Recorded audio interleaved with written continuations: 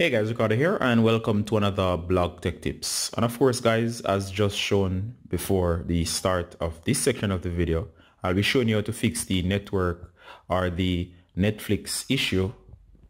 We're having trouble playing this title right now. So for example, if you are in Netflix on any device, whether it be a laptop, some PC, of course, as you can see here in the background, this is my Fire Stick, and of course smart TVs or whatever, and you are playing Netflix, and then all of a sudden you got that particular error and you are now wondering what to do as none of your videos are playing or none of your movies or TV shows.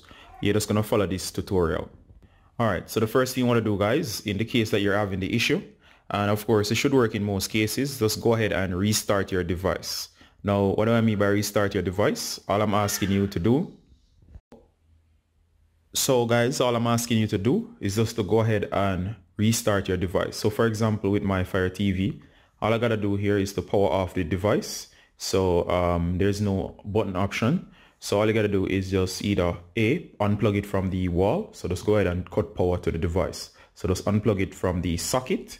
Doing that should restart the device. And just to be on the safe side as well, go ahead and find your internet modem or whatever it is that controls your internet and go ahead and restart that as well. Now when you come back, of course, and plug everything back in and power back up your device or TV or whatever it is, it should start working. So just go ahead and go back in and play the movie or TV series or whatever it was. Now in my case, when I first encountered this issue, it was just that the TV was on or the Fire Stick was on for a very long time, and it just needed to be rebooted. In some cases, or most cases, I said that should be the problem and that should fix it. However, in other cases, that alone will not fix the issue.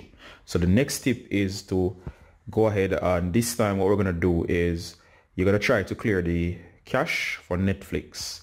Of course, for every device, this will be different. So for Fire Stick, different. For your TV sets, this is going to be totally different. All right, let me show you right here on the Fire Stick what to do. As I said, for every device it's going to be different, but it should follow a similar procedure. So whatever your device is, TV or whatever, try to get into the settings for the browser app or whatever you're using, the device itself. All right. So in my case, I'm controlling at the top there. I'm going to go to settings.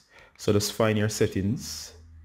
All right. And you want to find the settings related to the app. So I'm going to go into applications, seeing that this has to do with the Netflix app itself.